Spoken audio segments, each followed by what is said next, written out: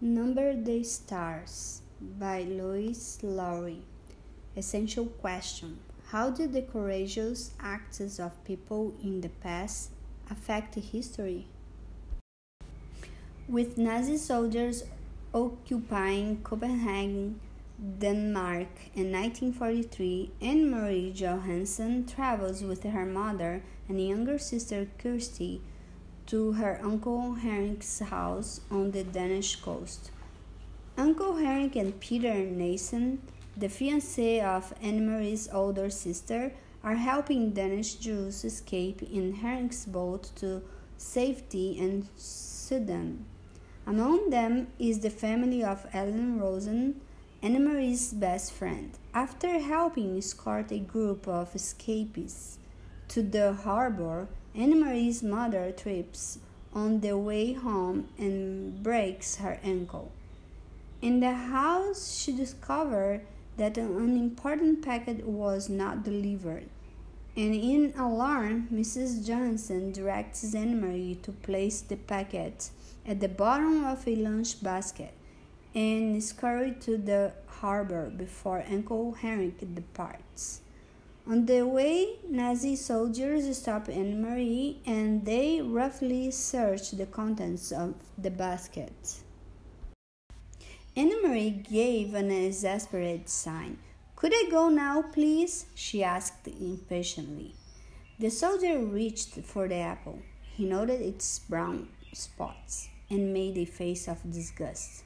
"No meat?" he asked, glancing at the basket and the napkin that lay in its bottom. Anne-Marie gave him a withering look. "You know we have no meat," she said insolently. "Your army eats all of Denmark's meat. Please, please," she implored in her mind, "don't lift the napkin." The soldier laughed. He dropped the bruised apple on the ground.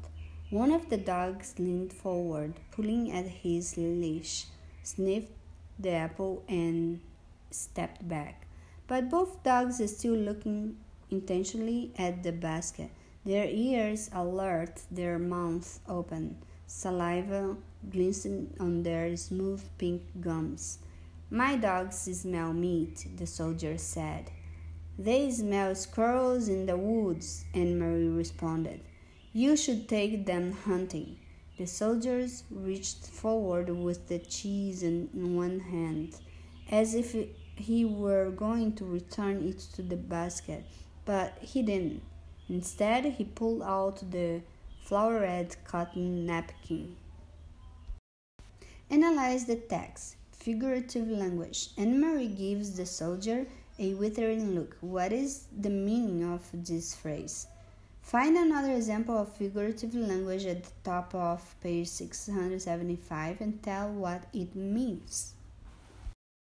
Anne-Marie froze.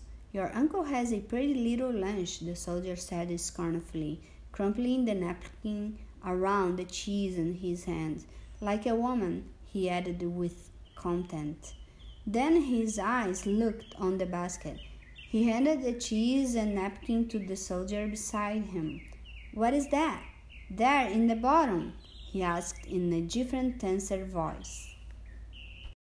What would Kirsty do? Anne-Marie stamped her foot. Suddenly, to her own surprise, she began to cry. "I don't know," she said, her voice choked. "My mother's going to be angry that you stopped me and made me late. And you've completely ruined Uncle Henrik's lunch, so now he'll be mad at me too." The dogs whined and struggled against the leashes, nosing forward to the basket. One of the other soldiers muttered something in German. The soldier took out the packet. "Why was this so carefully hidden?" he snapped. Anne-Marie wiped her eyes on the sleeve of her sweater. "It wasn't hidden any more than the napkin was. I don't know what it is." That she realized was true. She had no idea what was in the packet. The soldier tore the paper open while below him On the ground, the dogs strained and snarled, pulling against their leashes. Their muscles were visible beneath the sleek, short-haired flesh.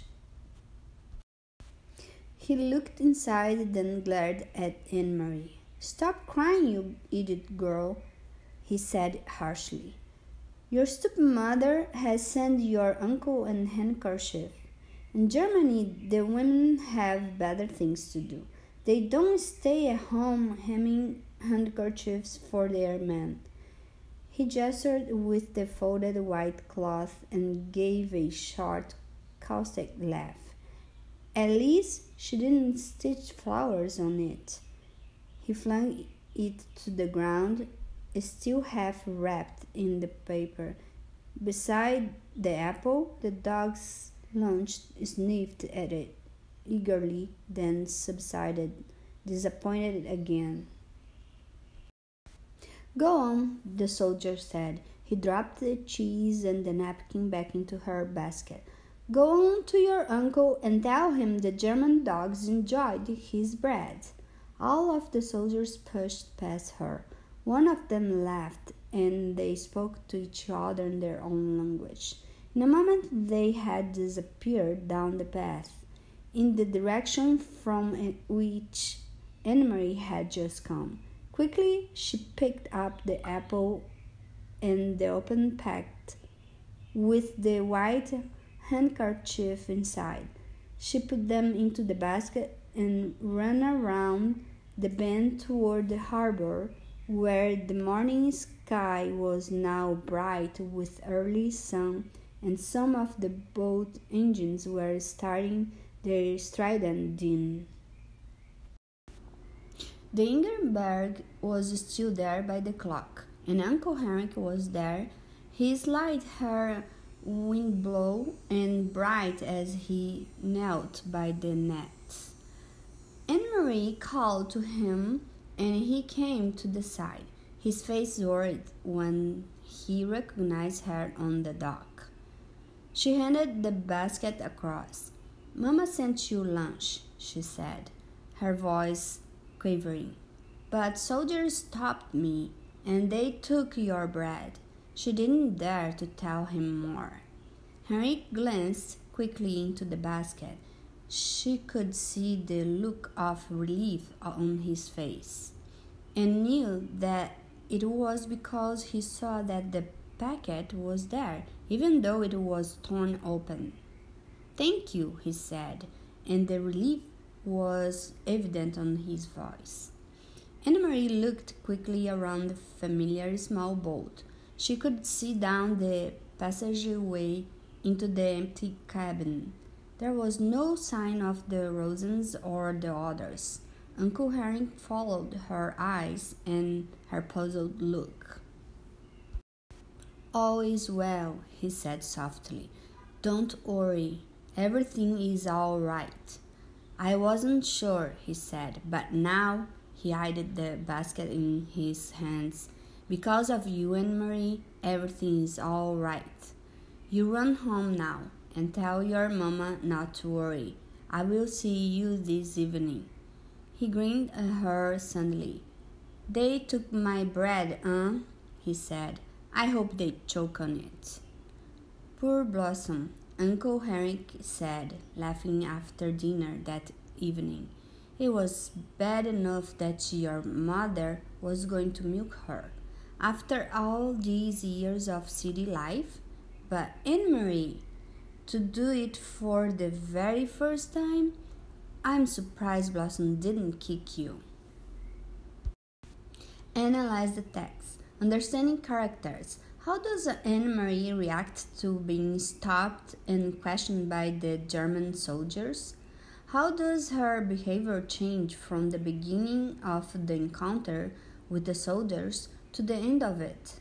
What does Anne-Marie's attitude with the soldiers tell you about her character? Mama laughed too. She sat in a comfortable chair that Uncle Henrik had moved from the living room and placed in a corner of the kitchen, her leg in a clean white cast to the knee, was on a footstool. Anne-Marie didn't mind their laughing. It had been funny. When she had arrived back at the farmhouse, she had run along the road to avoid the soldiers, who might still be in the woods. Now, carrying nothing, she was in no danger. Mamma and Kirsty were gone. There was a note, hastily written from Mamma, that the doctor was taking her in his car to the local hospital, that they would be back soon.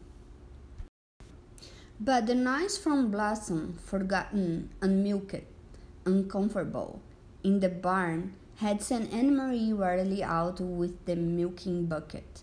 She had done her best, trying to ignore Blossom's irritated snorts and tossing heads, remembering how Uncle Henry's hands had worked with a firm, rhythmic pulling motion, and she had milked. "I could have done it," Kirsty announced. "You only have to pull and it squirts out. I could do it easily." Anne-Marie rolled her eyes. "I'd like to see you try," she thought. "Is Ellen coming back?" Kirsty asked, forgetting the cow after a moment. "She said she'd make a dress for my doll." "Anne-Marie and I'll help you make a dress," Mama told her. Ellen had to go with her parents. Wasn't that a nice surprise, that the Rosens came last night to get her? "She should have woke me up to say goodbye," Kirsty grumbled, spooning some imaginary food into the painted mouth of the doll she had propped in the chair beside her. "Anne-Marie," Uncle Henry said, getting up from the table and pushing back his chair. "If you come with me now to the barn, I'll give you a milking lesson. Wash your hands first." "Me too," said Kirsty. "Not you too," Mama said. "Not this time. I need your help here. Since I can't walk very well, you have to be my nurse." Kirsty hesitated, deciding whether to argue. Then she said, "I'm going to be a nurse when I grow up, not a cow milker, so I have to stay here and take care of Mama." Followed as usual by the kitten, Anne-Marie walked with Uncle Henry to the barn through a fine misty rain that had begun to fall. It seemed to her that Blossom shook her head happily when she saw Henrik, and knew that she would be in good hands again. She sat on the stacked hay and watched while he milked, but her mind was not on the milking. "Uncle Henrik," she asked, "where are the Rosens and the others? I thought you were taking them to Sweden on your boat." "But they weren't there." "They were there," he told her, leaning forward against the cow's broadside. "You shouldn't know this.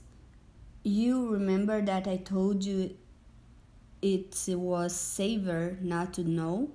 But he went on as his hands moved with their sure and practiced motion. "I will tell you just a little, because you were so very brave." "Brave?" Anne-Marie asked, surprised. "No, I wasn't. I was very frightened." "You risked your life." "But I didn't even think about that. I was only thinking of—" He interrupted her, smiling. "That's all that brave means, not think about the dangers, just thinking about what you must do. Of course you were frightened. I was too today, but you kept your mind on what you had to do. So did I. Now let me tell you about the Rosens. Many of the fishermen have built hidden places in their boats. I have too. Down underneath, I have only to lift the boards in the right place, and there is a room to hide a few people. Peter and others in the resistance who work with him bring them to me and to the other fishermen. as well. There are people who hide them and help them along the way to Gilead. Anne-Marie was startled. Peter is in the resistance? Of course, I should have known. He brings Mama and Papa the secret newspaper Die Friedenski. And he always seems to be on the move. I should have figured it out myself. He is a very, very brave young man. Uncle Henrik said they all are. Anne-Marie frowned, remembering the empty boat that morning. Were the Rosens and the others there? Then underneath when I brought the baskets? Uncle Henrik nodded. I heard nothing, Anne-Marie said. Of course not. They had to be absolutely quiet for many hours. The baby was drugged so that it wouldn't wake and cry. Could they hear me when I talked to you? Yes, your friend Ellen told me later that they heard you and they heard the soldiers who came to search the boat. Anne-Marie's eyes widened. Soldiers came? She asked. I thought they went the other way after they stopped me. There are many soldiers in Gilead and all along the coast. They are searching all the boats now. They know that the Jews are escaping, but they are not sure how, and they rarely find them. The hiding places are carefully concealed, and often we pile dead fish on the deck as well. They hate getting their shining boots dirty. He turned his head toward her and grinned. Anne-Marie remembered the shining boots confronting her on the dark path. Uncle Henry, she said, I'm sure you are right that I shouldn't know everything, but please, would you tell me about the handkerchief? I knew it was important, the packet, and that's why I ran through the woods to take it to you. But I thought maybe there was a map. How could a handkerchief be important? He set the filled pail aside and began to wash the cow's udder with the damp cloth.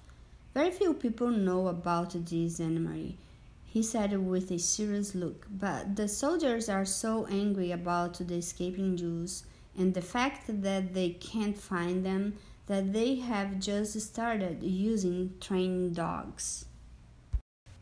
They had dogs, the ones who stopped me on the path. Uncle Henrik nodded. The dogs are trained to sniff about and find where people are hidden. It happened just yesterday on 2 boats. Those dogs, they go right through dead fish to the human scent. We were all very, very worried. We thought it meant the end of the escape to Sweden by boat. It was Peter who took the problem to scientists and doctors. Some very fine minds have worked night and day trying to find a solution, and they have created a special drug. I don't know what it is, but it was in the handkerchief. It attracts the dogs, but when they sniff at it, it ruins their sense of smell. Imagine that! Anne-Marie remembered how the dogs had lunged at the handkerchief, smelled it, and then turned away. Now, thanks to Peter, we will each have such a handkerchief, each boat captain. When the soldiers board our boats, we will simply pull the handkerchiefs out of our pockets. The Germans will probably think we all have bad colds. The dogs will sniff the handkerchiefs we are holding, and then run the boat and find nothing. They will smell nothing. Did they bring dogs to your boat this morning? Yes. Not 20 minutes after you had gone. I was about to pull away from the dock when the soldiers appeared and ordered me to halt. They came aboard, searched, found nothing. But then, of course, I had the handkerchief. If I had not, well, His voice trailed off and he didn't finish the sentence. He didn't need to.